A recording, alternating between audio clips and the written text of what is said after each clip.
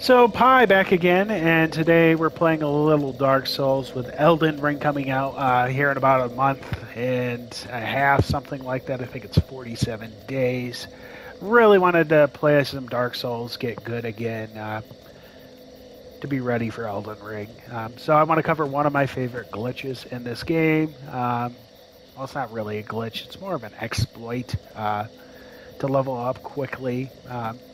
So I went over and defeated the Moonlit Butterfly, got 20,000 souls from that and killing some of the enemies, and ran back to the good old blacksmith and bought the Crest of Artorias and opened this door. And all you do for this is you kind of just run in here. Initially there is 5 guys. 2 of them don't respawn. The other 3 do. And these guys give you 2,000 per death. I won't call it a kill because you're really ain't killing them. Gravity is. So just kind of run over here to this corner. Say here, I like to hold up my shield. You do this. Wait for them all to come over. Jump off. Now, sometimes they'll get stuck. And you can just knock them off.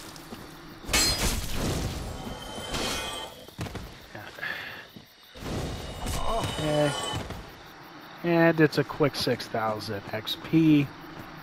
Just run back up, rinse and repeat, and you can get at any level. Honestly, this is some of the best gains for experience in the whole game. Honestly, I mean, later on there's a couple places where you can farm to get more XP, but they're kind of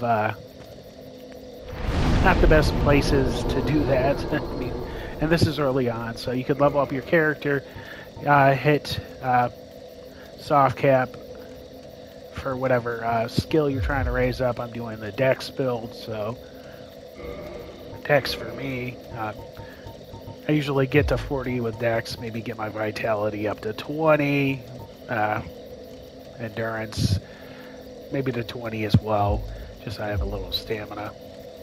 And that's what I do every time I play through the game. You can get raise up to even 100, level 100. It does take a while doing that. The gains after, I think, level 50, you have to do like 2 or 3 runs per just to get a level, which is kind of a pain. I usually just go at 50 and play through the game and do whatever. But you can get everything up doing this method. Pretty fun, though. But thank you for watching. Please like and subscribe, and hope to see you again on the channel. Bye.